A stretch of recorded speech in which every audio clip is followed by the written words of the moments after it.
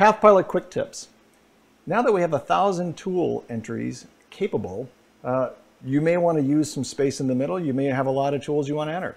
Maybe you want to enter tools that you don't even have purchased yet, but you hold spot numbers for them. Entering them all by hand here while you're standing at the mill, you may not be the most comfortable environment. We have the capability to import and export the entire tool table to a convenient comma-delimited format that's a text file that you can take and use, edit with Excel or other popular spreadsheet programs.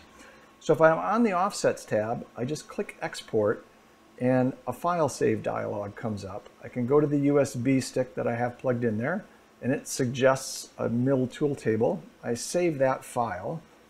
Now I'm going to go to the laptop that I have Microsoft Excel on and pull open that and make some edits. So now that I've got the file loaded up in Excel, what I really want to do is add a whole series of metric drill sizes because it's just far easier to edit here in my nice comfy chair with a cup of coffee. So here you can see I've got all the drills in and I'm going to save them off to the same CSV file and then take them back to the mill. Now that I've made the edits on the laptop, I can come back to the machine and actually hit import, and I select that same CSV file that I just edited and load it up.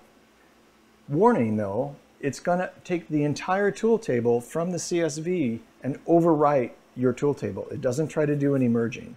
So you have one definitive tool table that you either import or export. It's another good way to back up your tool table too, or move it between multiple machines. Thanks for watching. Subscribe to the channel here or watch more videos here.